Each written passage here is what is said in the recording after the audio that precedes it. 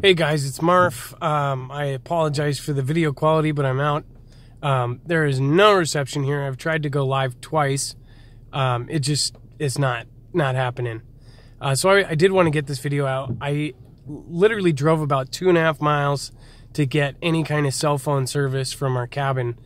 And what I wanted to let you guys know is I just got 50 notifications. People worried about how I left the scene today. I apologize. I don't mean to scare people, but my wife and we are lucky enough to have friends and family in higher up places. So when the U.S. is at high risk, it's just standard for us to go do our thing. It happens very rarely. It's been a couple of years even since we've had anything similar, and we didn't even go up to our cabin. But where the United States is right now, we do recommend you being prepared for stuff. Like, that is dead serious.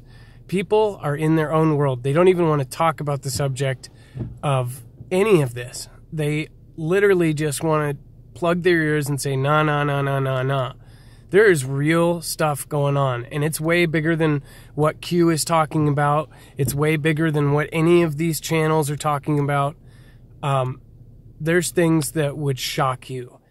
And honestly, everybody wants, oh, show proof, show proof. The United States doesn't have proof. You got to feel it in your gut, and you have to be prepared for anything. And people have been telling you online for years, and there's still some of you, even though you comment and say, everybody's been telling us to get prepped. That's nothing new. Then where's your prep? Where's your supplies? Now, to those of you who have prepped, it's good for you. But you have to understand there is so much going on right now. And I'm not trying to scare you. I think, in my opinion, you can live through anything. You can survive through anything if you are properly prepared.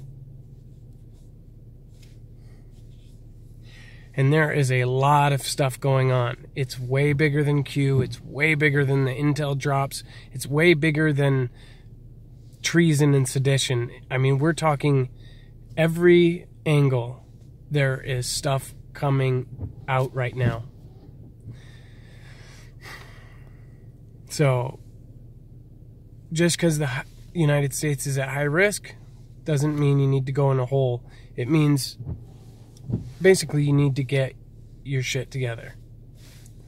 So thank you guys. I hope I didn't scare any of you, but I was dead serious. When I say dead serious, that means dead serious. You guys don't worry about FEMA camps putting you away.